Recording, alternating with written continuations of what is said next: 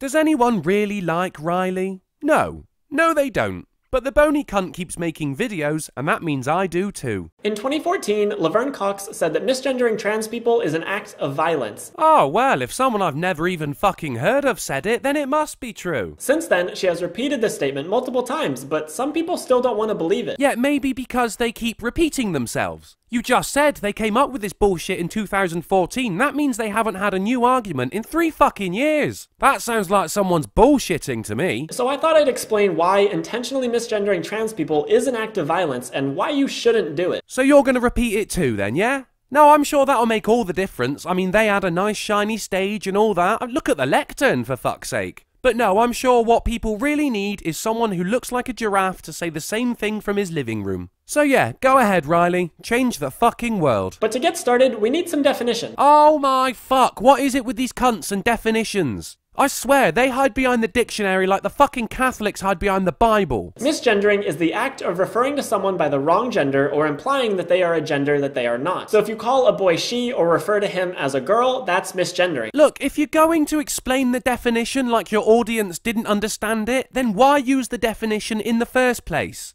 You explained the same thing twice, Riley. Is that the theme here? Repetition. You can misgender cis people or trans people, but it's particularly dehumanizing when done to trans people, and it's something that basically all trans people have to deal with at some point. Well then that's fine, isn't it? I mean, it's not specific to trans people, so what's the fucking issue? Of course, there are times when people intentionally misgender feminine cis boys or masculine cis girls as a way of trying to reinforce arbitrary gender roles. Are you sure though? You've got some dude sat in a pub having a pint of stout after a long day in the mine, and Shelley Harridan walks in. Do you think that guy is thinking, I'm gonna reinforce the arbitrary gender roles by calling this cunt a pansy fucker? Or is it more likely they're thinking, what the fuck is that? They look like a twat and I'm gonna tell them so. Not everything has an agenda, Riley. Sometimes people just don't like the look of you.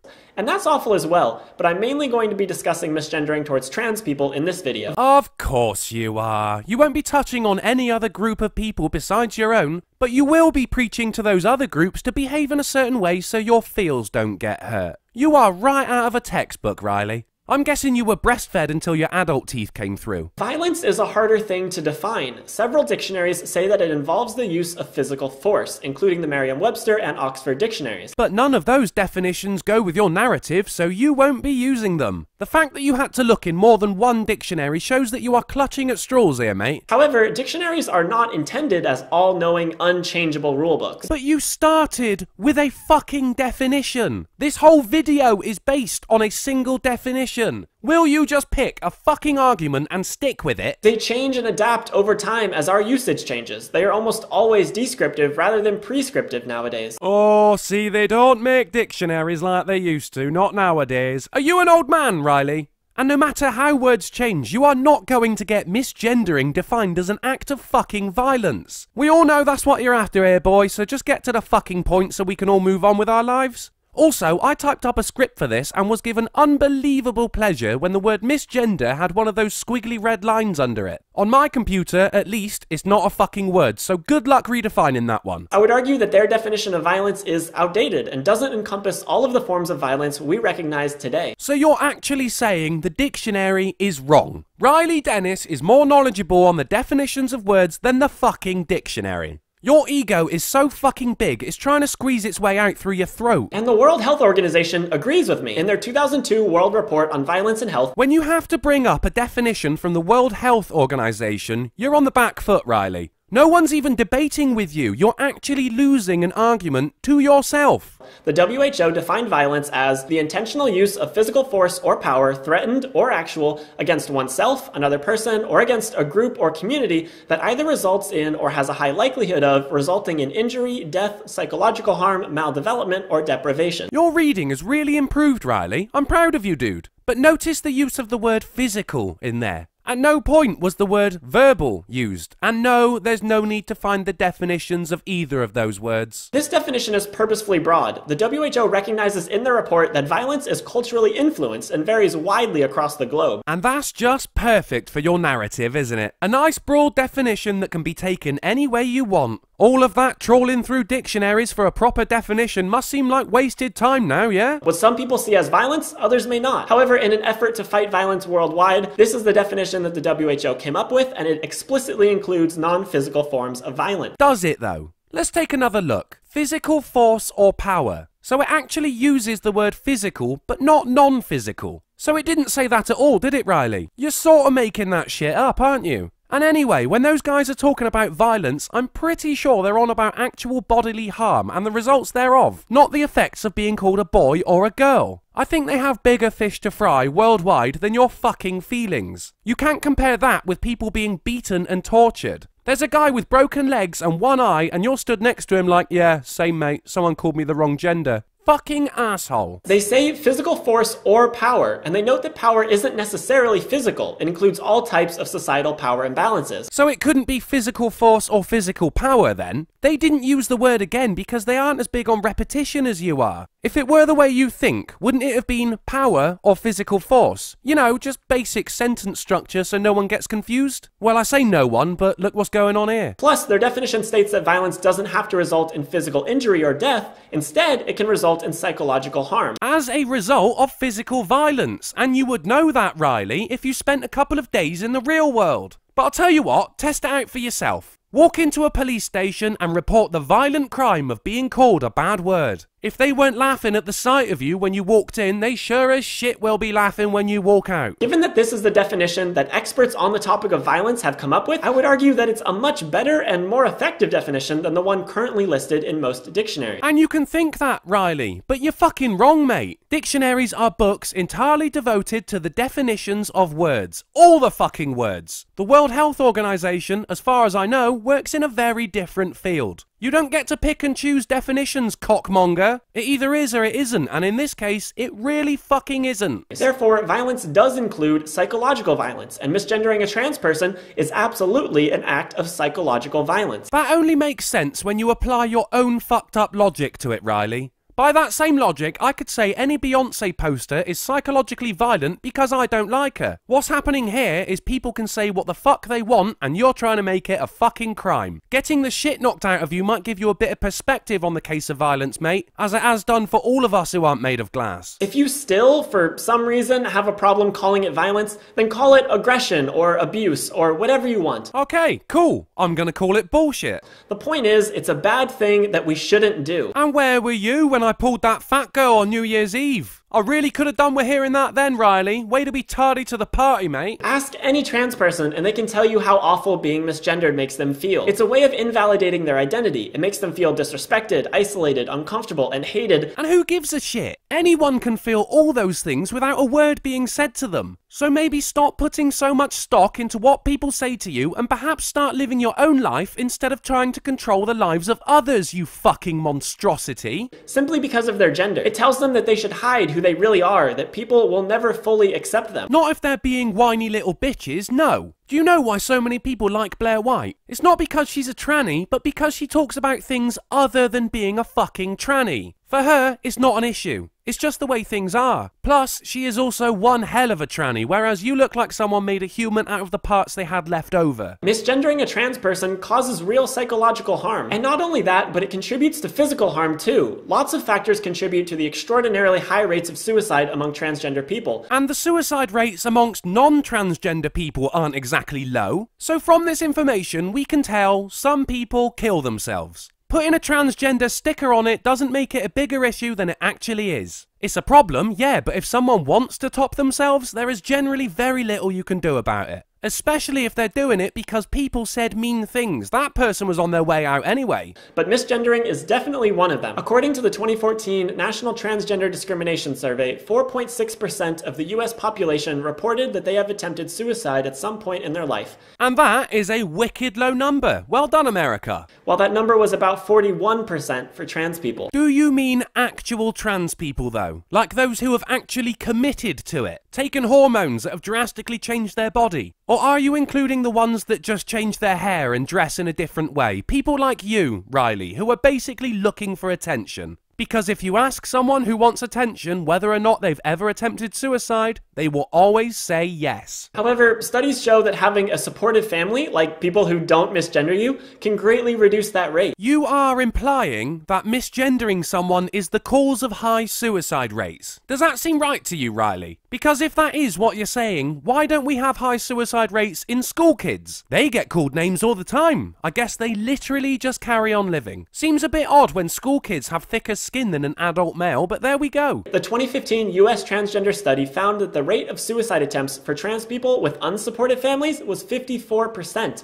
While it was 37% for those with supported families. How do you know, though? You can't ask them if their families were supportive because they're fucking dead. I guess you could send someone to gauge if their family was supportive, but if they sent someone like you to find out, Riley, that number would be 100% because you have the hardest time telling things apart. Plus, misgendering contributes to a culture where violence against trans people is terrifyingly prevalent. Yeah, it kind of is, but we have very different ideas of what violence is, don't we? You said yourself, you think misgendering someone is an act of violence. Words, Riley. You think fucking words equal violence. Your logic is so nebulous that anything could be construed as violence. You're the sort of cunt that sees someone smiling at you as sexual assault. You're Zana, Riley. I can think of no greater insult than that. A 2013 study by the National Coalition of Anti-Violence Programs found that trans people, and particularly trans women of color, were murdered at much higher rates than other LGBT+ people. Thank you! Now we're on to some real fucking violence. That's the kind of shit I'm talking about. Proper illegal shit. You can't put that in the same group as words. That's Division 1 against the Premier League, mate. Incomparable. Misgendering may not cause someone to go out and murder a trans person, but it does contribute to a culture in which hating and disrespecting trans people is the norm, which does allow some people to justify violence against trans people. Well, let them try. It doesn't matter. Violence against a person is illegal, no matter who that person is. Beating 7 shades of long stringy shit out of a convicted paedophile is still illegal. However you look at it, misgendering trans people causes real harm. Well, maybe if you did a better job of looking like a woman, Riley, people would stop saying you're a bloke. In fact, if you actually committed to it, as others have, I'd be happy to refer to you as female. But you haven't, have you? You wear it like a fucking fashion accessory, and you have the audacity to sit there and talk about transgender issues like it affects you. The reason why the rates of suicide are so high is because these people can't take it off like you do. It's who they are, which extends further than makeup and hair. You're a fucking fraud and a disgrace, Riley, but you've told yourself you're doing good so many times that you actually believe it. Oh shit, this is getting too serious.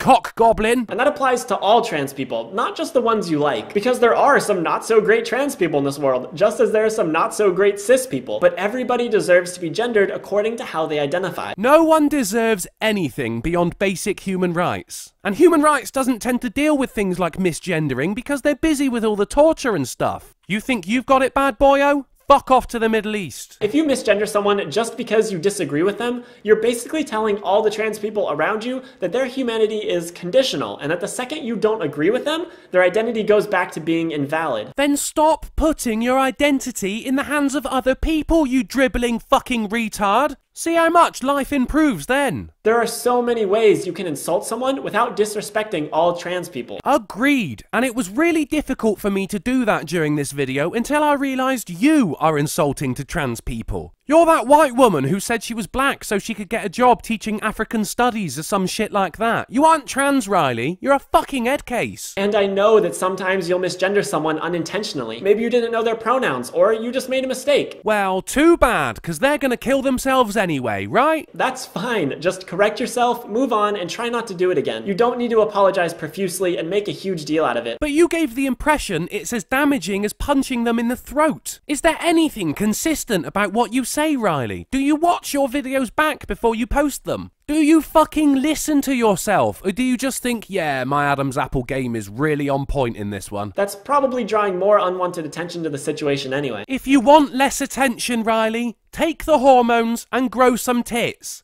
Commit! But once you know someone's gender, if you continue to misgender them, that's when you get into violent territory. Let's be fair, Riley. You haven't got a fucking clue what violent territory looks like. I can tell by your smug, shit-eating grin. That is not the face of someone who has been in a real altercation. But one day, It might be. Yes, it can be tricky to switch over to new pronouns or a new name for someone, but if you respect them, or trans people at all, you need to do it. I've got mates that have asked me to put up a filter, and that's fine because they're my mates and I don't want to upset them. But that's not the issue here. Your video is about misgendering people being violence, and beyond saying it is, you have no real foundation. So you've just been chatting shit this whole time. And all of this includes non-binary people. If someone asks you to use they, them pronouns, just do it. Fucking no! Unless they're a good friend of mine, I am under no obligation to fuel their trivial little fashion statement. Non-binary is not the same as trans because trans is actually a thing, so shut the fuck up. If you need help accepting the validity of these pronouns, I've made an entire video on the subject. Now there's a fucking surprise. Not only does Riley represent all trans people, but he represents all non-binary people as well. Which is funny when you think about it, because you're not even trans, Riley. You're a fucking drag queen. But you should know that misgendering a non-binary person is just as hurtful as misgendering a binary trans person. Fine. Let them be hurt by it. The sun will still rise, people will still go to work, and public transport will still suck. Just get over yourself, little boy. Non-binary identities are valid as well, and if you need help accepting that, I also have a video on that topic that will be linked down below. Not in this fucking video, it won't. You can fuck off. So, intentionally misgendering trans people is an act of violence. It causes direct psychological harm and contributes to a culture where physical violence against trans people is commonplace. Alright, fuck it. Lump misgendering in with actual violence, Riley. And when you get assaulted for real, which with your preaching ass you can pretty much guarantee, it can go to court and the judge can say, but kicking you into unconsciousness is just as harmless as misgendering someone. Because it goes both ways, Riley. You want psychological harm? Get mugged, you entitled little prick. The solution is easy. Just don't misgender people and call out your friends or family if they misgender someone. I'm not doing your dirty work. Do it your fucking self. Rock up to someone in Wetherspoons and tell them they can't say what they just said. They will be more than happy to show you what real violence is. And that's not transphobia, because they would lamp fucking anyone who says that to them without prejudice. If anything, that is the purest form of inclusion. Something to think about, maybe. Thanks for watching, guys, and remember, if you want someone to change their mind, just repeat yourself over and over and over.